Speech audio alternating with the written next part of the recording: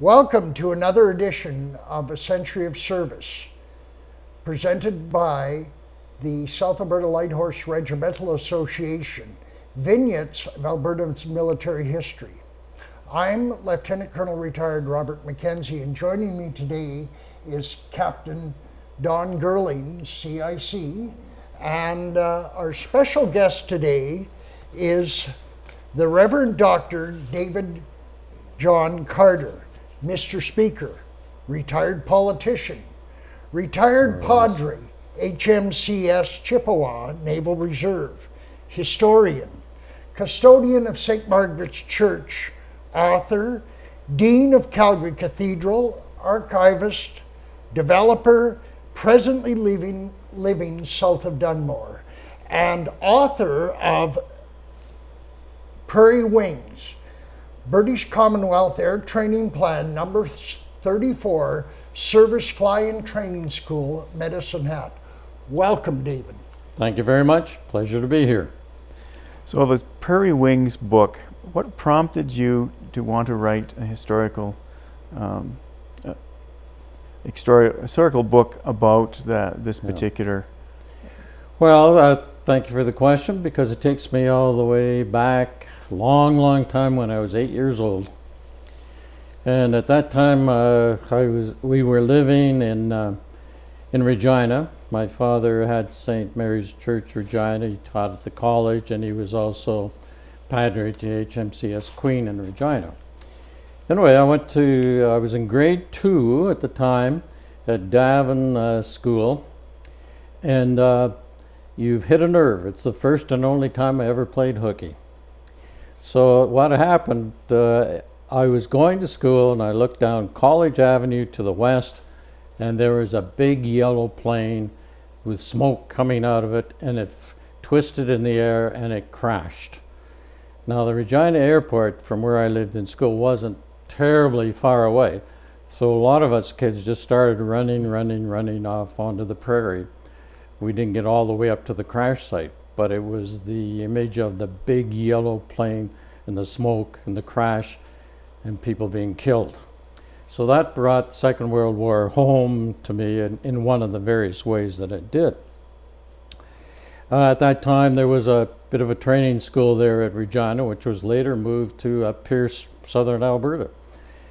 And so growing up as a child, you're aware of the sound of tiger moths going over, and aware of the yellow aircraft, that this was people being trained to fight the war, because it's 1942. There's no guarantee the Allies are going to win the war. So we leap forward from that. We moved to Medicine Hat in June of 1949. And again, one of the things about here is the fact that it was a follow-up to the prisoner war camp, which was here on the site where we are. And that part of that also links back to 8 years old, when I knew that the prisoners were being brought west, and our next door neighbor was in charge of the construction of the big camps, Medicine Hat and Lethbridge. Okay, so the two things came together. Why were the prisoners coming? And then why were we seeing all these yellow aircraft around? Well, naturally, of course, then I would go up to the airport and look around at the buildings that were still left there, just as much as I came out to the prisoner war camp to see what buildings were left. So that's how I came into researching both books. But of course, the training plan was very exciting. I can even go back further to this when I was in Gull Lake, Saskatchewan. So this takes us back to 1940, just before we moved to Regina. And one of my friends, he was an older teenager, and he had a jalopy, and he was kind enough to take me as then, what was I, 5 years old, something like that, around town. Well, later on, I discovered that he enlisted in the Royal Canadian Air Force, and he was shot down and killed in the next few years. So there's these kind of little threads that come in and say, boy, wouldn't it be wonderful to fly in a plane? And wouldn't it be wonderful to be a fighter pilot and go, brrr, that kind of thing, and shoot people down? But it's children. But because of the question you've asked me, as I've thought about it here on the fly is right when it comes to planes, that in fact there's some of the seeds of what later led to the story of this. And then again yesterday, it is yesterday in my mind in so many ways, because I'm mentally going back to a lot of yesterdays. Is that when I worked for Tommy Cook, the undertaker here for a year, not only did I see the graves of, this is 1952, 53, I can see the graves in my mental eye right now of the former prisoners of war, the 20 grave headstones. But I also then went over to the Cross of Sacrifice in the Field of Honor, hillside, and I knew that my dad had dedicated that big Cross of Sacrifice. And right behind it are 50 graves of men who were killed flying out of here in SFTS 34. So again, being curious, then I figured, well, one day I want to write about that. But first I was writing about the prisoner of war thing, and then I came around to this. Well, that's the shortest answer I can give you, but short is not in my vocabulary. One of the things I found interesting is the politics that entered into Canada becoming involved with the air training plant. And dates back to Mackenzie King in 1935? That's right.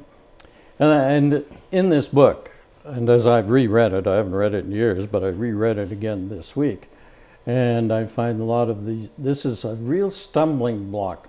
And this is a real surprise in terms of Canadian democracy.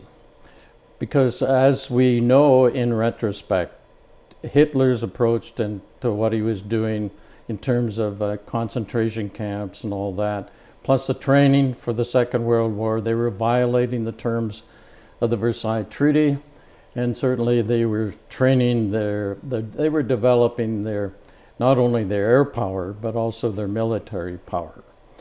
So, and a lot of their training ground was the Spanish Civil War. So nevertheless, in all of this, as early as 1935, and perhaps even part of 34, the British government were making approaches to Canada about training pilots. But Mackenzie King said no. And they were approached more than once, and he said no. And then when war broke out, there's this shameful thing that happened, that Mackenzie King, yes, he was trying to put, I suppose, bask in the glow that we were being less dependent on the United Kingdom. So one of the very senior air marshals out of the UK came to Canada and again broached the subject about training in Canada, and abruptly Mackenzie King is orders saying, we're not necessarily what makes you think we're coming in on your side? Mm-hmm. Now that is scandalous. Mm-hmm. Anyway, so again, when war broke out, all of a sudden now you've got this desperate situation. You have to train pilots. And so that's 1939. And even there, Canada declared war a few days later than the Brits. I mean, trying to say, yeah, well, we're Canadians, okay. But, so then we have, now we're starting to move, yes, okay, we'll do some training bases in Canada under the Royal Air Force, and then also under the Royal Canadian Air Force. So part of it is dealing with the identity of of Canada as a country, you know, because of the word dominion and all the rest of it. So that enters into that, and that's covered in the book. To train pilots in England, of course, as recorded by John Rhodes in the book, that indeed, better to train in Western Canada. It might be freezing cold and all the rest of it, but you don't have any trees to fly into around Medicine Hat. You don't need to worry about Jerry coming up with a measurement 109 and blowing you to Kingdom Come. So both Australia, Rhodesia, New Zealand did some initial training for pilots, and then a lot of them were then shipped off to Canada for extensive training as fighter pilots, bomber pilots, and ground crew. Because let's face it, ground crew are pretty essential or you're not going to have the aircraft flying. So that became part of the thing that eventually we came somewhat reluctantly into the situation where we have these almost 40 training establishments across Canada, but the bulk where we are, it was under the Royal Air Force. And most of the ones who came here to train, and plus ground crew, had survived the Battle of Britain. But prior to that, if I may, the matter of Dunkirk is part of our whole story here. And one of the photos we have is a Harvard, and the pilot is Werner, W-E-R-N-E-R. Now he had enlisted when war broke out, 1940, and now we have the Germans pushing towards the Channel.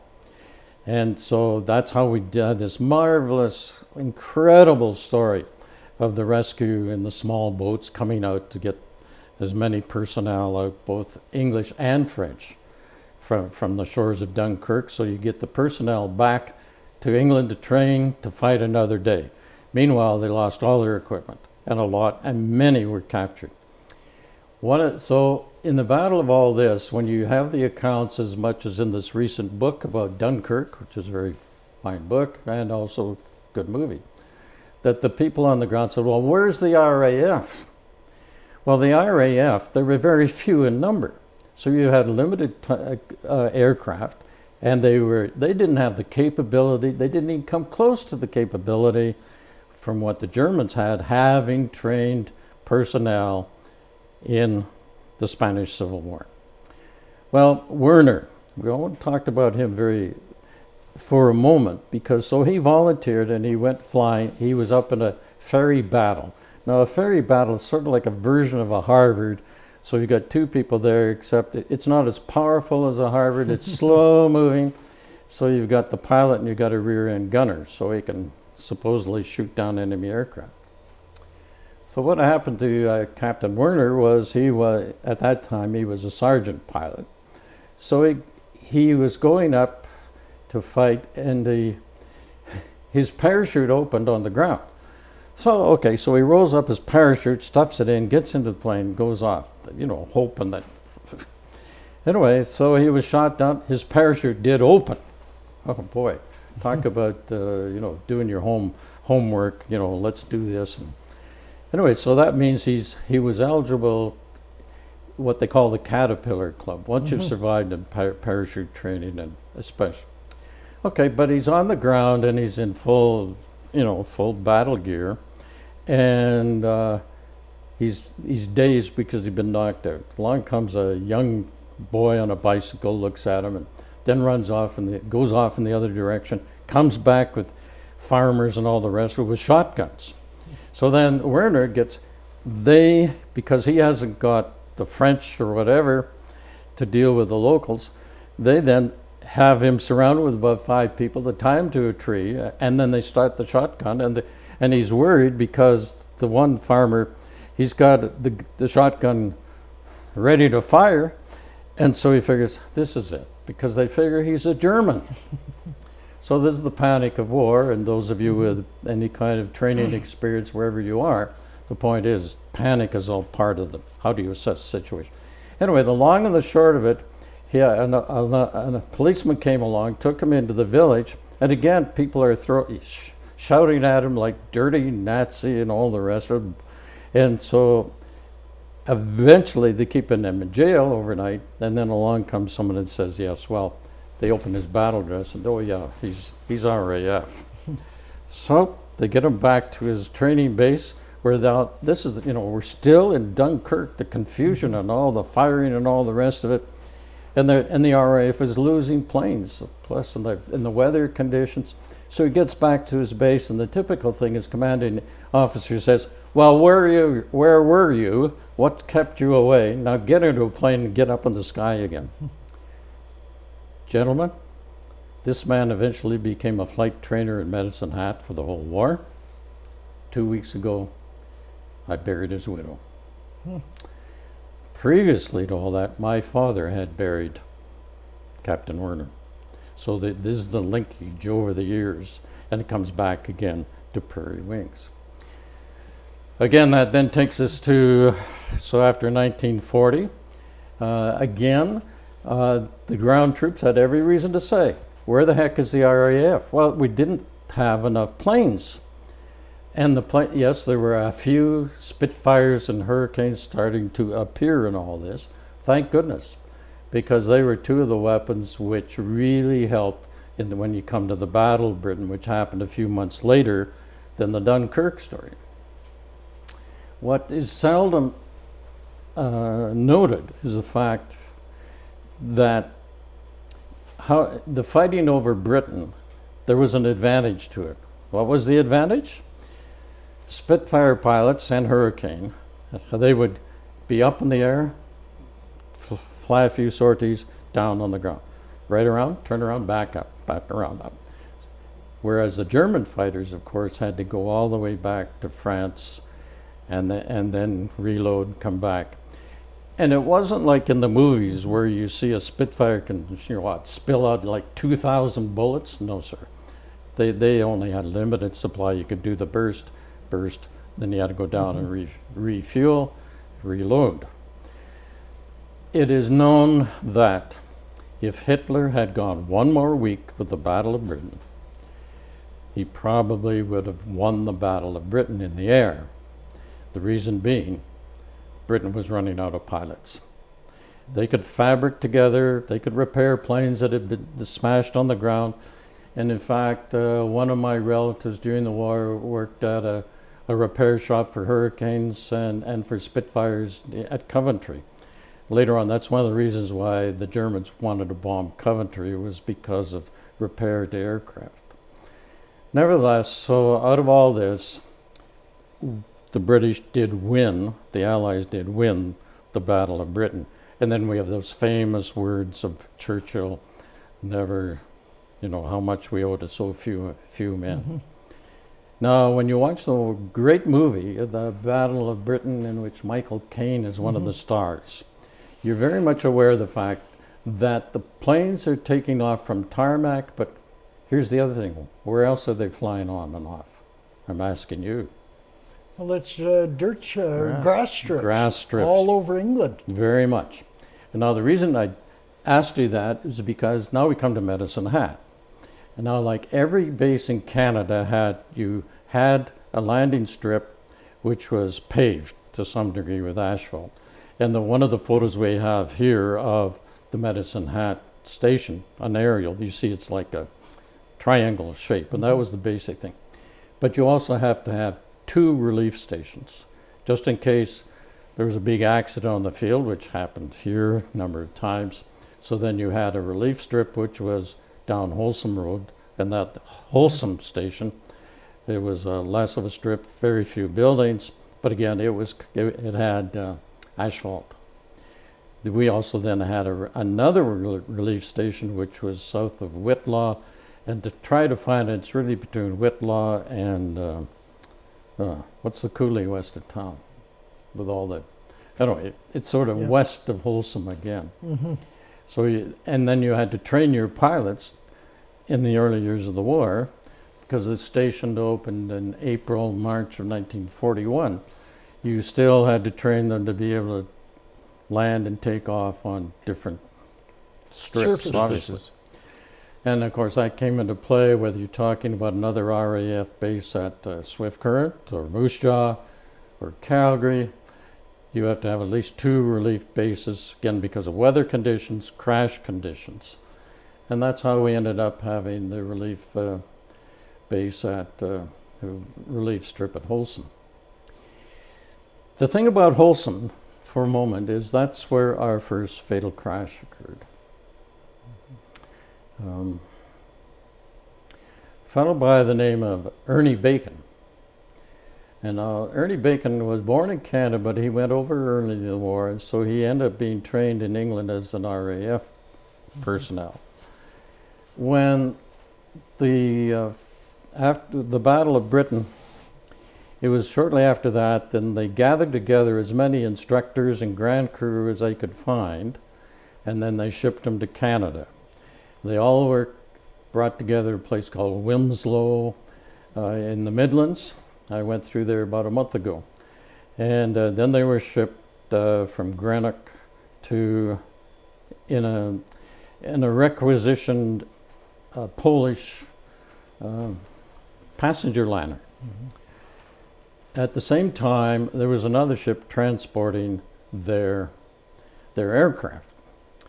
Okay, now remember, Canada was given as training equipment beat up old junk that had somehow survived Dunkirk and the Battle of Britain. At this stage, the good thing was that technologically they were working with this, in particular with the fighter pilots and the fighter aircraft for both the Hurricane and the Spitfire. So the group that were coming to Medicine Hat in April 41, their ship got here safely.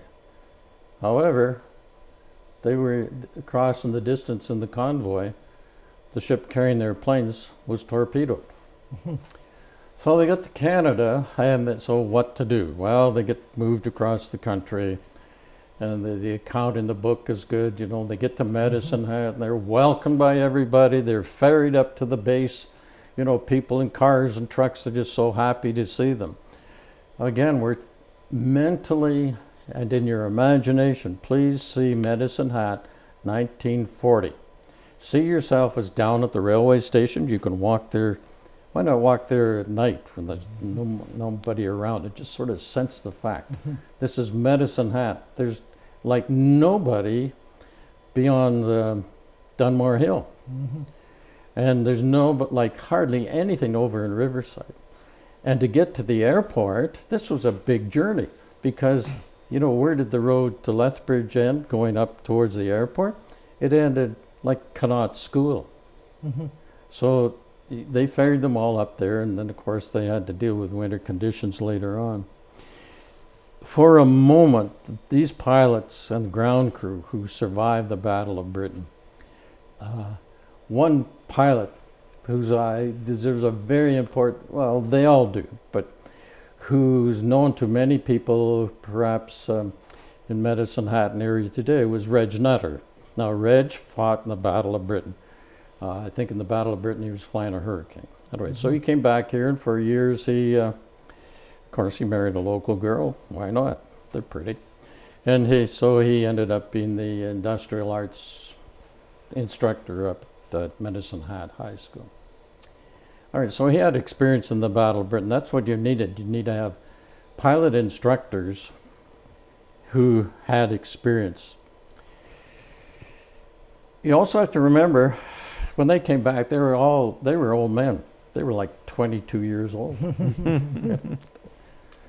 And so there was one instructor here. He was 35. And they said, you know, and he was their best instructor. They said, you know, he was an old man. And then the fellow who ran the base, he was 60 years. You and I can't, some of us here can't remember being 60 years old. Nevertheless, and with the ground crew, very fine man, Les Mann. And again, in the last couple of years, I've been honored to bury both his wife and then himself. And Les and his wife were great. They're a good part of the book because they kept this marvelous scrapbook throughout the war. But I can still remember Les saying to me, he was at Biggin Hill, Greater London area, during the Battle of Britain. And they remember the barrage balloons, you know, to try to impede the bombers or whatever coming. And Les Mann said at Biggin Hill, there is a bit of a hill, and they can remember not just one day where they would be out working on the planes, and all of a sudden the other side of the hill, coming in from the valley below and then rising up, the Messerschmitt 109 spraying them with bullets, and of course everybody runs from it. You can't to be able to reach back and talk to these people, it was fantastic, because it's like, I suppose in another way, aside from being a historian and researcher, part of it is I can feel right now, and I kid you not, I could feel the hair going up in the back of my spine, because I was so privileged to be able to listen to somebody from the Battle of Britain, right there, all guns blazing. So this was part of the whole makeup of Service Flying Training School, Medicine Hat. Now, How large was the Service Flying Training School? How many people, how many pilots did they train during the war? Well, the numbers vary a little bit, but generally it's accepted that there were about 2,000 pilots and ground crew. And out of that, there are 50 graves behind the Cross of Sacrifice in the Hillside Cemetery. Most of those deaths were because of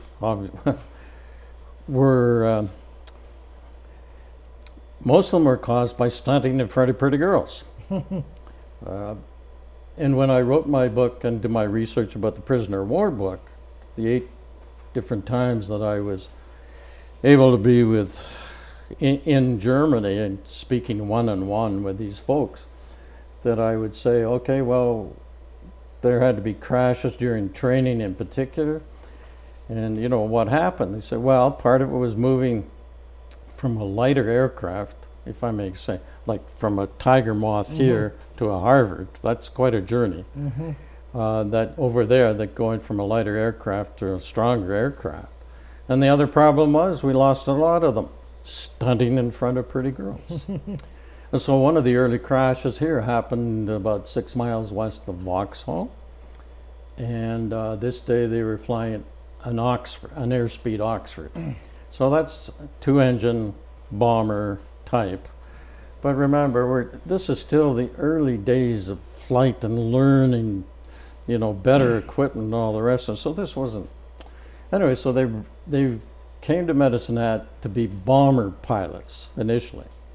But as I mentioned earlier, their planes got to the bottom of the ocean. So when they did get here, they had to scrounge around. So a few Anson came from Calgary.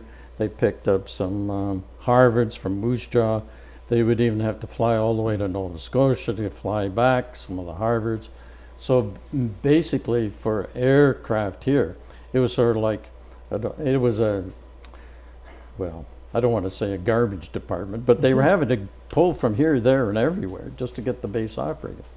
Anyway, to go back to this crash west of Vauxhall, this day, two of their best training pilots decided, well, they would take a flight with the airspeed Oxford.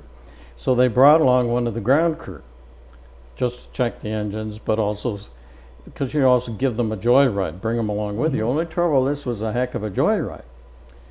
So they're flying over near Vauxhall, but it turns out that the pilot and co-pilot, were also dating the 2 daughters of the Hildebrand family. So they had been, you know, to dances and all the rest of it, which is a great feature of the Air Force Base here, because the community welcomed it with open arms. Anyway, so this day they're stunting and they make one pass and then they come back, crash, all 3 are killed. Stunting in front of pretty girls. Okay. Well, every male who's watching this on TV understands that approach to life. It's an essential part of life. However, from Wholesome, the very first crash at Wholesome may well have factored into this airspeed Oxford. But the first crash at Wholesome was 11:30 at night. Again, so it's dark. It's not a moonless night. I mean, it's not a night with moon, so it's black. When you visualize right now, coming out of either our main airport here, and you're flying north, you're coming up over the Saskatchewan Valley, right? Same thing when you're coming out of Wholesome as you're pulling out. So Gus Bacon, whom I referred to earlier, he's on duty that night, and he watches this plane take off with 2 men aboard, and they go off in the dark, and he sees the white tail light, and then all of a sudden, they crash about a mile or 2 west of Wholesome, but it's on the prairie.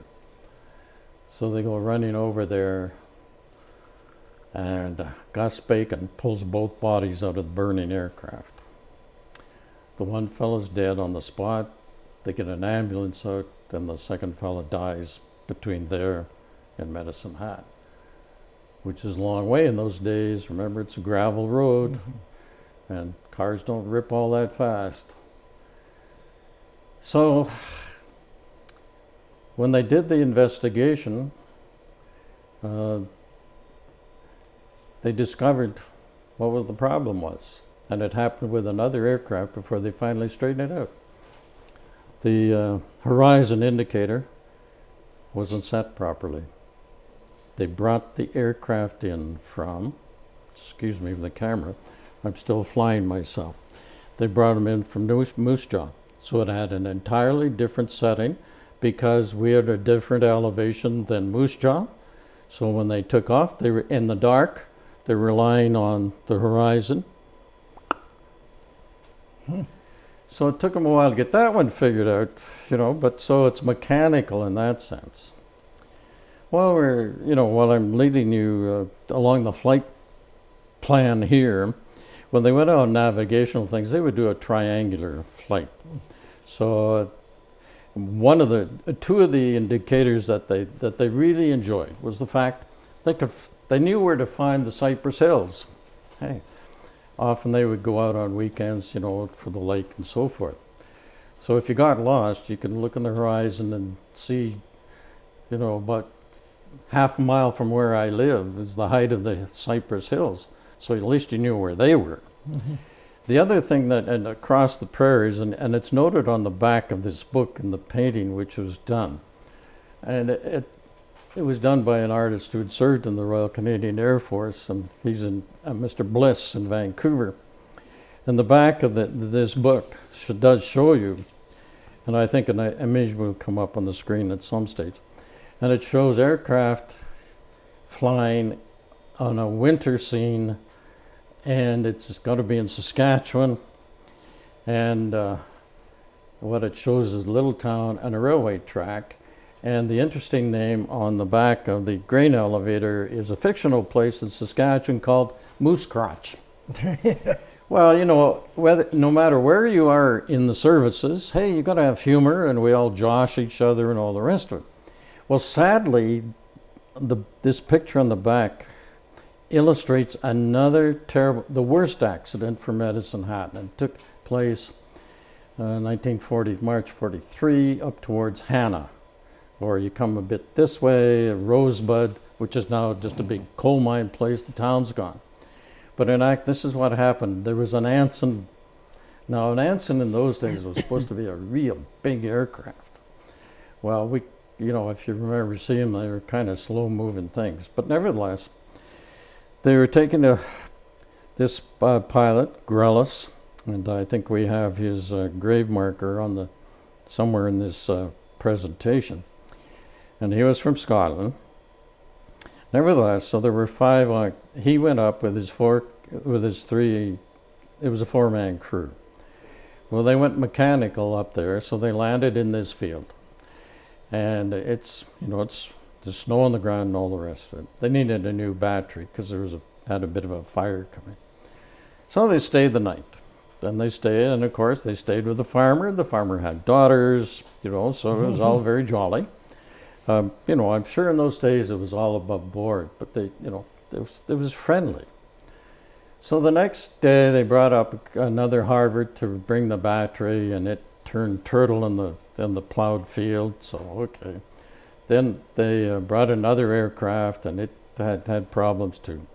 The long part of the story is that then they got the battery, they got the Anson up, and they're flying. And they go up and they do a turn around this tiny little town, and then they come back again. And of course, when they're doing it, I mean, they've gone the flight to say thank you to everybody for the hospitality and so forth. So all the kids in the school, the little, you know, like a two-room schoolhouse, I mean, this is the biggest thing since sliced bread. And so they're all out there, and there happened to be a freight train in the station. And so the crew of the train are out there, everybody, I mean, they're all looking up all this. And while they came around, and they come around the second time, he flies it so low that the fixed tail wing wheel catches the false top of the roof of the small school, not of the school, of the store. Okay, now pause for a moment. How big is this store? the false front would be like 12 feet off the ground, the top of it. And so the later inquiry did show that they were that low, and as they pulled up, it was the tail wheel, cartwheeled. So some of them were obviously dead on the spot, caught fire. The train, steam, had enough steam, they were ready to roll. So they loaded 2 guys on there, went into Hannah, and one died en route to Hannah, the other one died right away. And then we have this terrible reflection on this story, because a fellow by the name of John Rhodes, who does form quite a lot in this book, he went up he was up there right away in the investigation. He went into Hannah, and so he went and viewed the bodies, and the undertaker was showing him the whole business. And so then they went next door to have dinner in the cafe, and John Rhodes, he's at that time a flight instructor, he looks sideways, and here's the undertaker eating his food, with burned flesh on his hands, eating his lunch. Well, okay, so this is pretty gruesome stuff, isn't it? But this is the reality of life, as you know. No matter what kind of jobs we have in this world, something like that can happen. But I'm just giving this flavor, terribly used flavor after that story. But nevertheless, the flavor of what they had to put up with here. Again, it was interesting times. If I may, there's one story I really want to share with you, and I'm going to refer to the book just very briefly, because this is a wonderful, curious connection to Medicine Hat. Now, I had mentioned about Reg Nutter, having been in the Battle of Britain, came back here, and he was the flight instructor for this particular fellow. Now, very briefly, the youngest pilot trained in this base his last name was Dobney.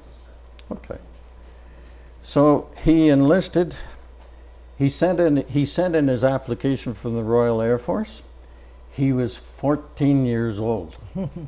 So by mail, he sent in the documents, and they said, show up at the recruitment office. So he did, and they took him on right away. Because they were so busy, just the Battle of Britain, everything's in chaos, where are we going? And they said, where's your birth certificate? He said, well, I put it in the mail. They said, I put it in the mail. He says, well, how old are you? He says, well, I'm 18. So I put it in the mail. They let him go through all the training and the rest of it. Anyway, he gets shipped out to Medicine Hat. Okay. Well, very quickly what happens to him, he's trained as a pilot.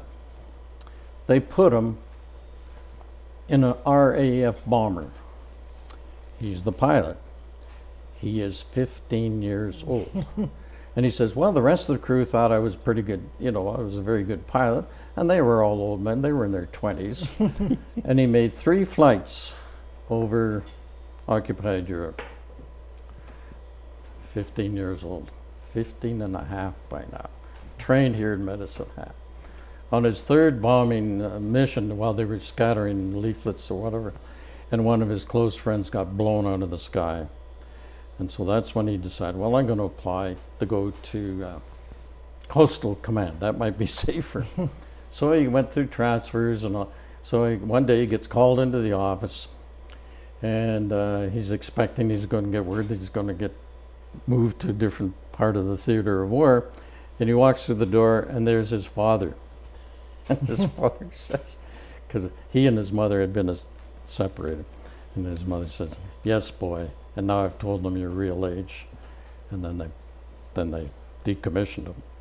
However, so he's out, he's working and repairing aircraft somewhere, and he said no. So he tries it again. He wants to go to the Fleet Air Arm. So at 16 he goes, and he's qualified. Then they find out his age again, and you're down. So here, this is just an interesting bumble on here in this particular story. So you talked about the crashes, and I've flown into Harvard, and I know that the actual frame that you sit in is like a big roll cage. What was the survivability like in, there must have been crashes where people survived, because it would seem that way to me. Well, there were quite a number of crashes early on here because again, as we referred to, you're in such a hurry to train.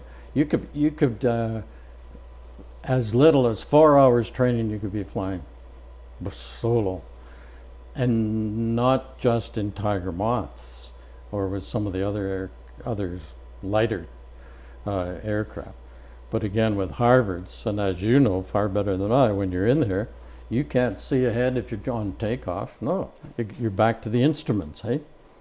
And you can't sort of lean, you could have to swerve your aircraft a bit this way to be able to, you could do that, right? So there were a number of training accidents here, and for a while they had to shut them. They would slow down the program and do much more instruction in the classroom before you did get up there. Of course, the other thing is, once you've been doing it, you were flying and doing all your circuits, then you came back, and the wonderful thing, which is very much the way the Army and the Navy and the Air Force runs, you got to march on the parade ground. You got to do your guard duty, and then we'll let you go back and fly again. Anyway, you know that far better than I. Mm-hmm. Yeah. Now, one interesting story was how they got Harvards from the U.S. at one time, except international treaties. At that time, the U.S. was neutral, was not involved with the war, and there was they had to get the aircraft into Canada, but because of international treaties, they couldn't fly them into Canada. That's one of the delightful things in this, that and so this kind of thing happened at Sweetgrass. It also happened in southern Manitoba, and this is all prior to December the 7th, 1941, when the U.S. finally did come in, although they were helping in different ways. Mm-hmm. And the Harvard is basically was developed in the States as what they call a Texan, T-E-X-A-N. Mm-hmm. So they had a number of these, and yes, they would fly them up to the border, very close to the border. And then they would have the local rancher or whatever, whoever was skilled, lasso the wheel, and then they would pull them into Canada, and that way they didn't affect the neutrality of the United States. Yeah. So no, it's great stories, and they did indeed happen. Hauling across the border, landed in a field and hauled across the border with a team of horses. Yep. And then they got in and flew them up. And that's how we got to Harvard. The other thing about you being in a Harvard is the fact, and for people on the ground, once you've heard of Harvard, you'll always remember it. Forgive me, song crew, but you remember that for your life, because it wasn't as scary as a Stuka dive bomber, which would scream, and drop a bomb on you and fire. But for training purposes, Harvards were excellent. And so again, in Medicine Hat, they trained both fighter pilots and bomber pilots. And as you know, that the first number of graduates out of Medicine Hat who went to Bomber Command, the attrition rate was god-awful. It was quite comparable to the attrition rate for German U-boats. You would lose about at least 65% of your crew. But again, in the context of the early days of the Second World War, we were talking about confusion and chaos, panic. We got to get this done as fast as we possibly can. Yeah.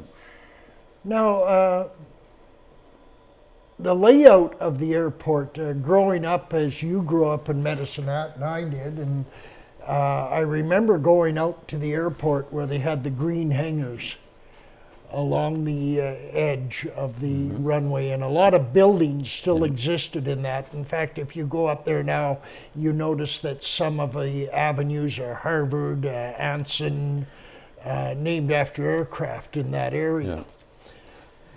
But how big was the whole installation? Yeah. Well, they were carbon copies, plunked here all the way across Canada, so that if, for example, till recent years, there was a number of surviving buildings at Fort Macleod which had many more of the officer buildings, bigger towers, and even at one stage a few years ago, they still had the control tower. But so you had basic carbon copies across the country. And of course, this was, again, economy of scale, because then you only had to run off blueprints and ship them out to the contractors wherever you could find available personnel and materials to construct. So it was economy of scale. And you're right, yes, even today we have the street names up there where it's basically trailer, nice trailer installations. In fact, I sold a book there a couple of days ago, and again on de Havilland Avenue. The thing that, and there's an Anson, but sadly enough, as I recall, there's not a Harvard. And yet Harvard was the main machine going out of here. So maybe there is an Oxford up there. There probably is. There is an Oxford Street. So, but again, the Oxford, they were pretty poor bomber training things. There was a bombing range out of here too. It was north of the river, a bit west of Redcliffe. And that's where they would go and drop these dummy bombs, and all you had was, you know, a big kind of triangular pyramid log thing out in the middle of the field, and you're trying to hit it with a bomb that was about like a 5-pound bomb or whatever. When you go towards Moose Jaw and you come close to Old Wives Lake, because there was a very big installation in Mossbank, Saskatchewan, and it was bombing and gunnery, so they would go out and they could bomb into Old Wives Lake and no fear of killing anybody. So again, you had to try to train them in firing ranges. You remember the concrete firing gun butts as well that stood up high, and then you were shooting there. But again, that takes you back when you're trying to, ammunition is limited, period, so that even with training, you're trying to, you know, center your guns that you don't have for when it comes to live ammunition. You can only get so much training. So oftentimes in the Battle of Britain, for example, pilots go up in the air. The first time they ever fired a gun was get on a plane, get up there and try to shoot down a German. Wow. Yeah. Well, they went up with very little training, and they lost a lot of pilots. That's right. At that time, and then that's when they finally realized they had to give more training to ensure their survivability. Well, they had the first thing, number one, you had to get them at least to be able to fly a plane, and hopefully you can shoot. Because in the desperate moments of those last few weeks of the Battle of Britain, I mean, Churchill's right, everything just hung in the balance, and it came so razor thin. And then, because Hitler and Goering in their wisdom pulled back, worrying about the Russians and all the rest of it, that gave a little bit of breathing space for, you know, countries like Canada to pull their weight in the training. And of course, the other thing was that a lot of the people who were doing the training, they were cheesed off that they were stuck in places like Medicine Hat when they wanted to be there on the front line going after Jerry. There's one comment in here about one of the medical officers who had been conscripted into the Royal Air Force, and he was one of the professionals on the famous Harley Street in London, but he got conscripted. He ended up being here as a medical officer, and his comment about being in Medicine Hat was not flattering. It was something to do with the boil on the backside in the middle of nowhere. But the people of Medicine Hat were very forgiving, because the dances and people coming into the homes, I mean, it was wonderful. And so we welcomed people, pilot trainees from around the world, you know, because there were Czechoslovakians, there were Polish, people from New Zealand, from Australia, Free French, one of the graves in the 50 graves there behind the Cross of Sacrifice. I'll tell you something which I haven't shared with too many people, but when I published this book in about year 2000, the very first thing I did, I print all my books locally. The very first thing I did, I took this book from Holmes Printing on Dunmore Road, and I walked to the Cross of Sacrifice. I walked behind it, And I held it, my hand like this, and I said, "This, guys, this is for you, so you'll never be entirely forgotten." Let's get into a little bit on how you research this, because this was before the time of computers. You'd gathered a bunch of stuff throughout the years and said, yeah, I'm going to write a book on this sometime. And how did you do your research back then? Well, my friend, you've taken me back to the dark ages, just like that. All right, when I was in high school, well, handwriting is not that great. So I resolved in high school that I was going to learn how to type if I wanted to do anything.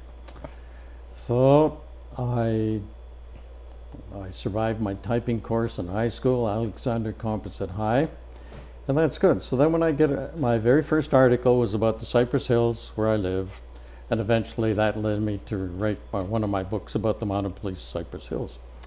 Okay, so when I start to write about the prisoner war book, and then I have my one-room shack in the Cypress Hills.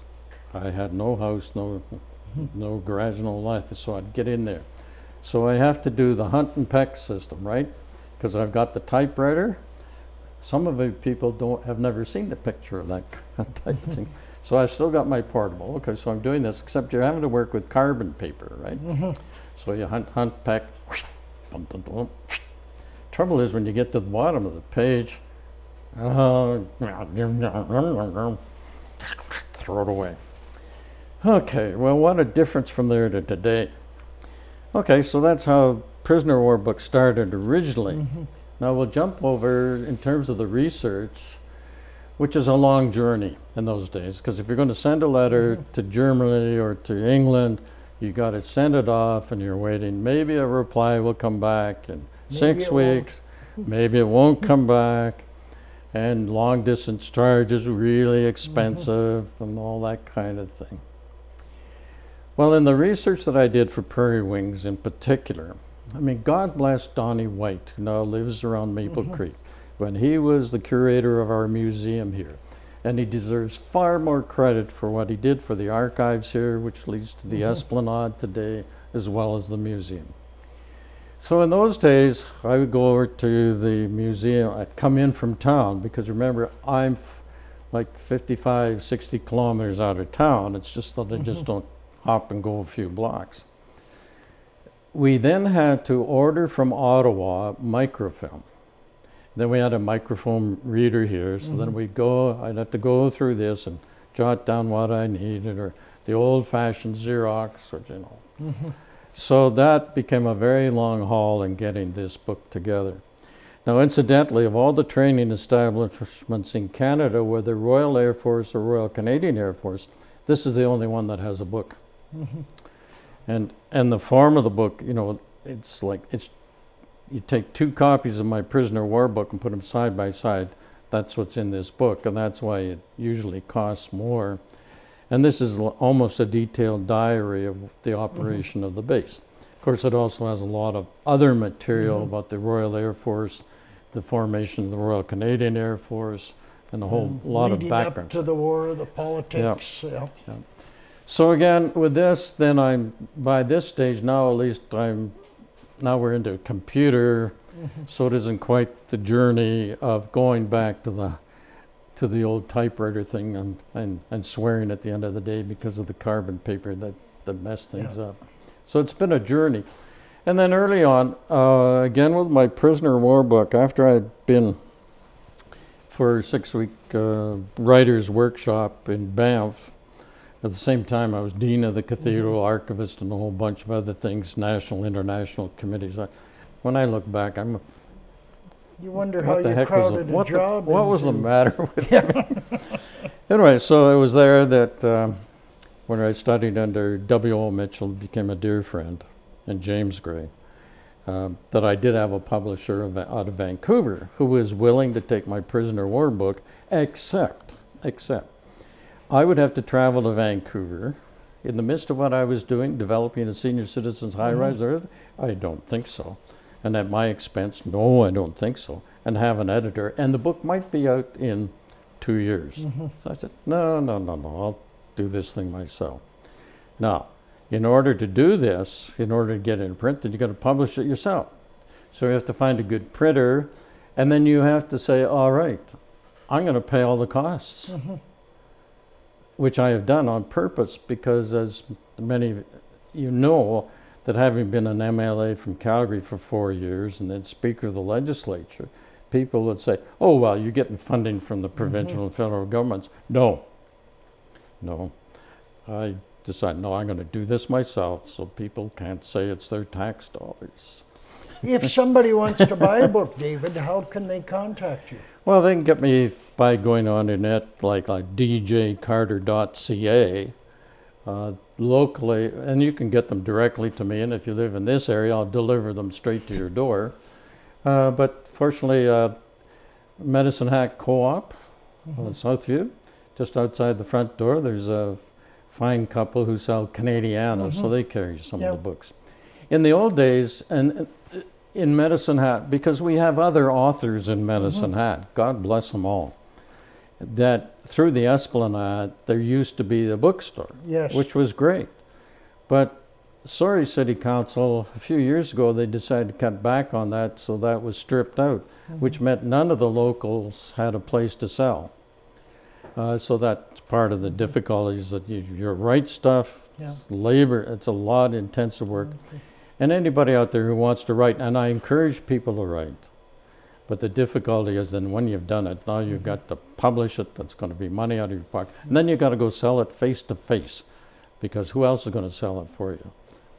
Well, you've done a fantastic job, and I often run into you at local markets and that, selling, and that's how we often meet. And we're at the end of our time right now, and thank you very much, David, for your interesting view. And people who are interested can buy a copy of Prairie Wings, or it's available in the library too. Well, thank you. And Don, thank you very much, and thank you for joining us.